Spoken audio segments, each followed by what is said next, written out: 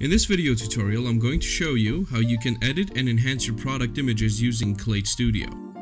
What you first want to do is click in this general area or paste the URL in this area to upload your image. Here's the photo that I decided to use for this tutorial. It's a 400 by 300 image of a plate of food. So after uploading our photo, we're going to go to image resizing, and here we have two options when it comes to upscaling our photo. First of all, click this button here to activate upscaling, and then you can either choose to upscale by a number of pixels or by percentage.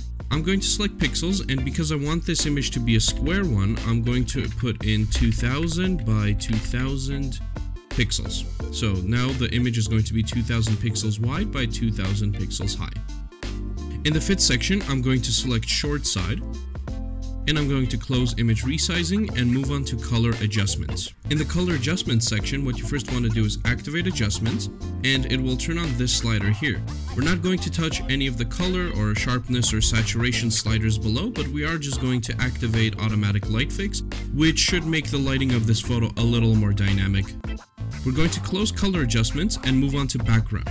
Background is very important in product images. As you can see, the background here is very colorful and very distracting from the product image itself.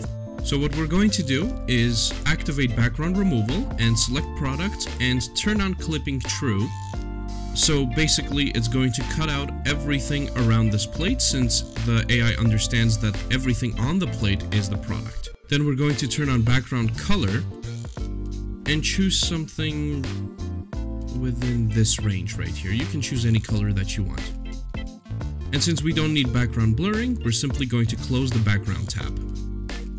We're going to lower the padding to 5% as we don't want too much of it taking up the photo.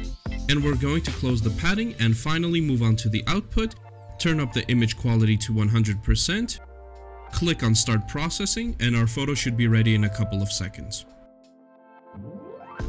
There we go, that was all real time. I didn't have to speed up the video or anything. And as you can see, here are the results of what Claid Studio did.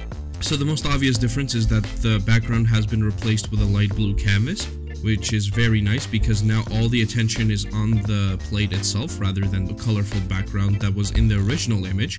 Also, it's very hard to tell, but there is a definite improvement in the lighting. Essentially, the colors look a lot more dynamic thanks to the improved lighting that we turned on earlier. And also the photo has been upscaled to 2000 by 2072. So it is close to being a perfectly square photo, which we can use on a variety of food delivery applications or websites if we needed to. So give Claid Studio a try and see how quick and easy it is to standardize your product images for all kinds of e-commerce platforms.